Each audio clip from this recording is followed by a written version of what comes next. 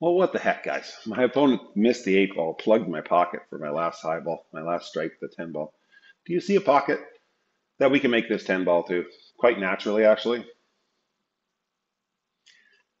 It actually goes here fairly naturally to this direction.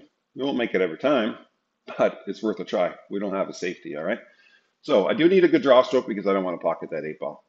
And I am going to put a little bit of left spin on this to help support the shot to bring it back to my right. Support. About 80% of it is actually cut-induced spin. So you can actually make this shot without any English applied to the cue ball whatsoever.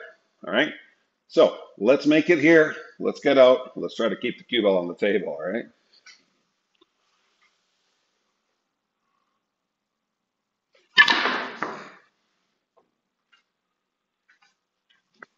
A little too much on that one. A little too much spin on that one. Let's try again.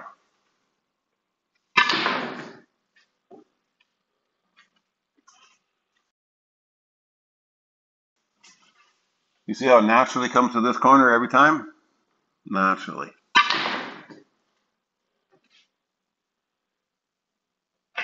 Okay, that time we got it. Took 3 tries.